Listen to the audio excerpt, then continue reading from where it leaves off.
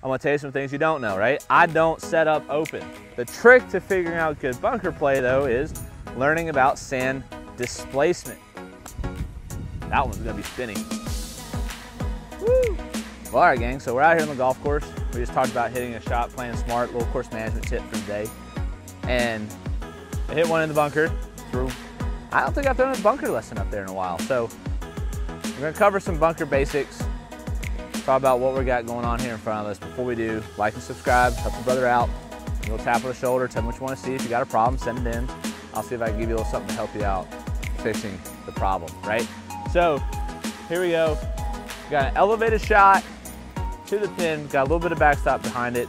You know, we have a little bit of fluffier sand, softer sand to get through, so it's not too bad. We'll talk about that here in a minute. So let's get into the video and let's make you a little better bunker player. All right, gang. So as you can see, the green's higher than my head. So I've already messed up a little bit because this isn't where you're supposed to be. Short right, no good, right?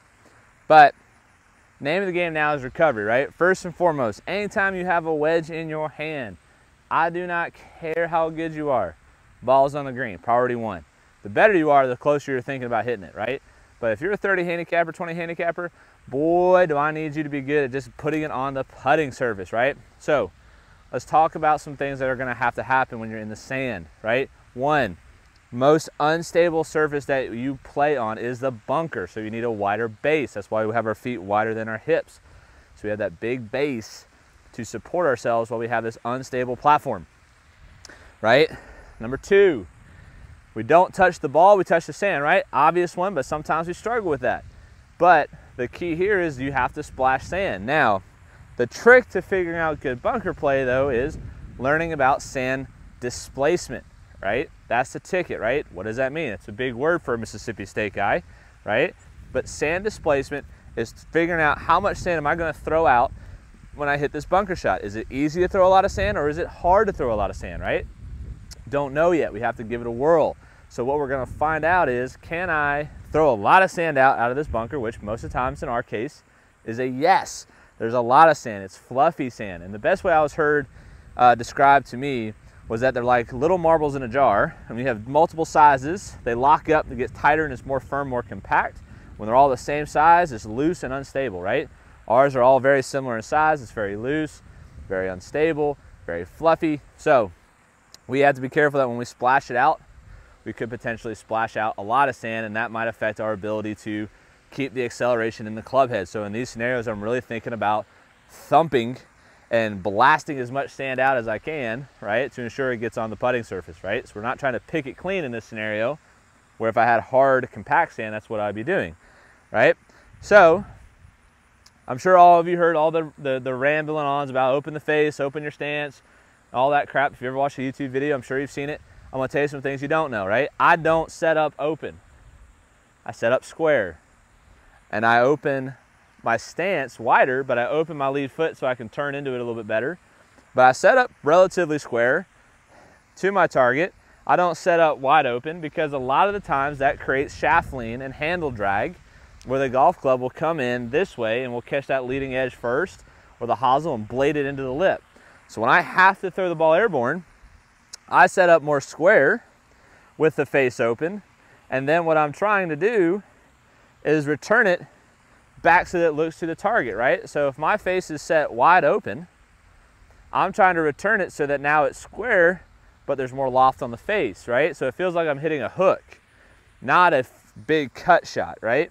So we get wide in the feet, relatively square, pressure forward, and then I'm trying to think like a little draw blast shot.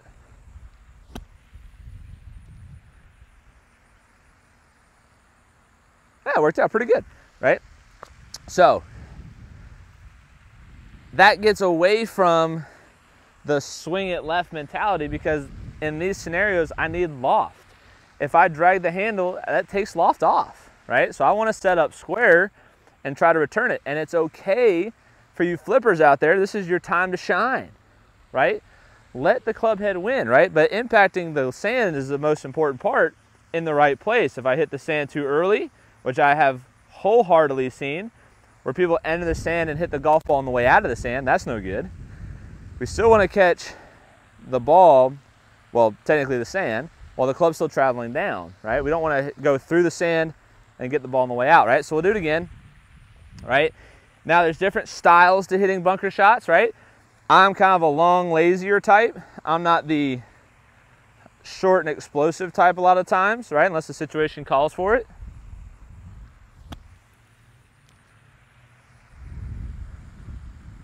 Oh, I thought that might have gone in for a second. But that's up to you. That's a player preference, right? If you're like the long, lazier swing, you can keep that action. I don't care. That's fine. If you're short and explosive, it tends to be a little harder when we're trying to hit it high over a bunker, right? So the last little nugget I'm going to give you is I'm using my 58. I tend to want to feel like my finish goes up in front of my face more when I'm trying to keep the shot higher. So I will feel like I'm finishing more up this way. Then if I'm trying to hit something low, I go more around, right?